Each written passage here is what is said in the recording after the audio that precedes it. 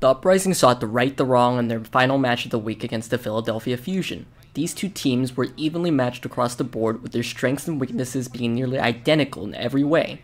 Therefore, this game put everything on the line, especially with two teams fighting for their first win of Stage 3. The Boston Uprising versus the Philadelphia Fusion was a game that, as predicted, kept fans on the edge of their seats. On Ilios, the game started on Ruins, where the Uprising chose a more DPS-centric composition with Blase on Doomfist and RCK on Sombra.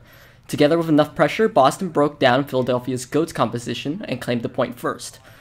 Though Philadelphia fought back to reclaim it, a massive EMP from RCK allowed Boston to sweep them away once more.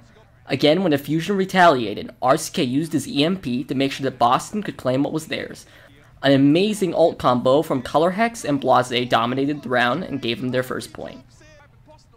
The game continued at Lighthouse, where Boston was also able to take the point first. They held steadily for nearly 55%, however, after a failed EMP from RCK, the Fusion were free to take the point for themselves. When they engaged once more, nearly everyone used their ultimate to try and find some ground. The only real impactful ult was a good Graviton from Color Hex. From there, Fusions cleaned up the team and Boston claimed the point. An angry Blase on Doomfist kept them at bay, and Boston won the map 2-0. On Paris, Boston was on the attack first, rolling out in another DPS-heavy composition. With Color Hex on Widowmaker, Calyx on Mercy, and Blase on Pharah, they approached quickly, but in the blink of an eye, Boston had made their stand on the first point and quickly captured it. From there, the second push was slightly stalled out. Their initial engagement failed, causing the team to switch back to GOATS. Their second engagement earned them 2 ticks in a frenzy of ult abilities. Though the members quickly dropped, Color Hex stayed up. Through his grab, he got the necessary picks, and Boston finished their second point capture with just under 2 minutes left in their bank. On the defense, Boston chose a bunker comp to hold the high ground. However, Sato had different plans. With an aggressive dive, they wiped Boston from the map and took the first point. From there, the second point was a steamroll. With Carpe and EQ on Sombra and Genji, a well-timed EMP and Blade wiped Boston once again. Flexing on the Hanzo, Blase got a very important pick on Neptuno. From there, the Uprising were free to take the first point. With very limited time left, their switch to the GOATS comp had to be quick. Running across the point, RCK EMP'd at exactly the right time. By waiting until after Carpe had already used his ult, the Uprising were able to get more out of their attack. The EMP helped them wipe Fusion off the board, and in overtime, they capped the second point. Boston's second defense was another bunker composition, with Blase on Bastion. Philly's first attempts at an attack were stalled by a triple kill at the hands of Blase. However, the Fusion struck back. With EQ on Genji, his blade destroyed the Uprising. Despite the fact that they took first point, Boston managed to shave off 2 minutes off their time bank. From there, the Fusion nearly steamrolled into the second point and captured it with ease. The day. There wasn't enough follow-up damage to make the grab worthwhile. Blase eventually is going to be ground down by Carpe, and RCK is just trying to make himself scarce, try and stay alive. Shadow from us, from Sato, should I say, went about as far as Timbuktu and about as close to anyone in particular, but it doesn't matter. The Boston Uprising are going to be shunted off here, but that clock is still dwindling. If Boston can get Philly down to 0, it will be big. Don't think that's going to be possible, but still. Boston's third attack left them a minute to make an impact thanks to their defensive hold.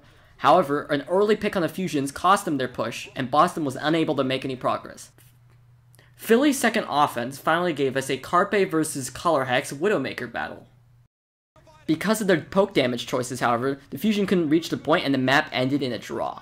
On Hollywood, the Uprising were up at the half and tried to seal the deal on Hollywood. Sadly, their attack didn't go as planned. With a Sombra GOATS comp, Boston sought to shake things up.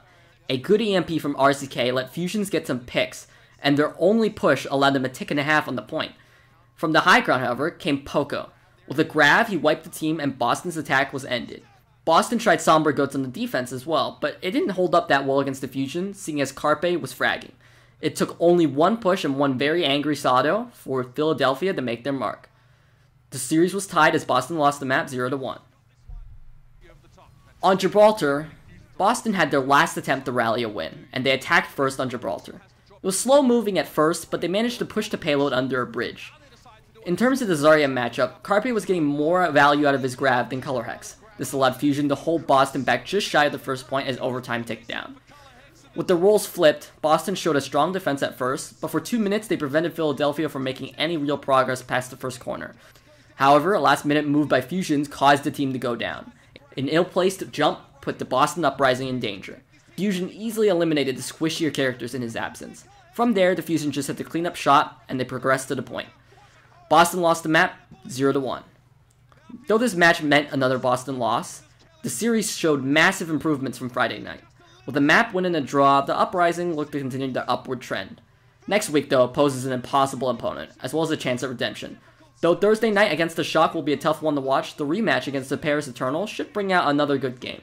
Hopefully they can put a win on the board by then. If you want more great Overwatch League content, make sure to give us a thumbs up, hit that subscribe button, and that bell icon.